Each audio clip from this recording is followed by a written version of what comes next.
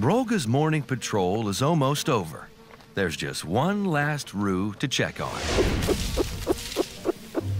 Roger.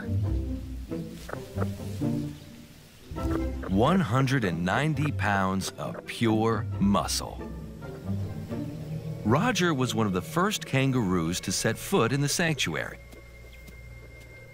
Today, he's risen in the ranks to mob boss and is built to deliver a knockout blow to any male he sees as a threat.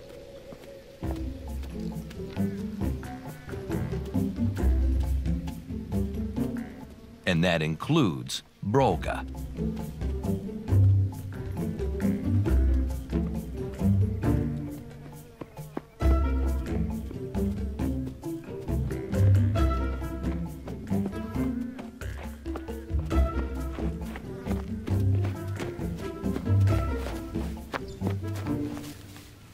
I was Roger's mum, and that's why he's got no fear of people. Pathetic.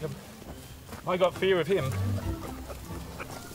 Roger's grown up around me his whole life, ever since I rescued him as a little pinky about 8 years ago.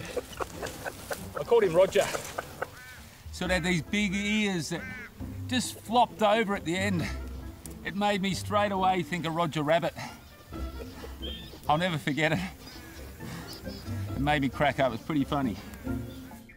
Like Rex and Ruby, Roger was orphaned on the highway. When rescued, he was a fragile, hairless little baby, or Pinky, who fit into the palm of Brolga's hand. Times have changed, and Roger is now a formidable adult kangaroo. I still look at him as my child.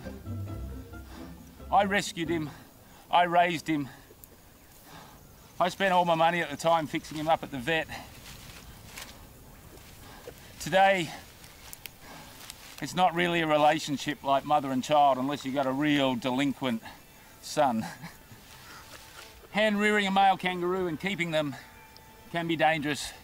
If they grow up around the girls, they will one day want to attain the position of alpha male. And that's what Roger is. He's the alpha male here. And today, he doesn't look at me like his mum.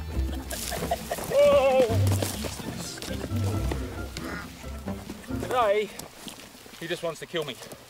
Every day, he wants to drive me out of his territory and away from the girls.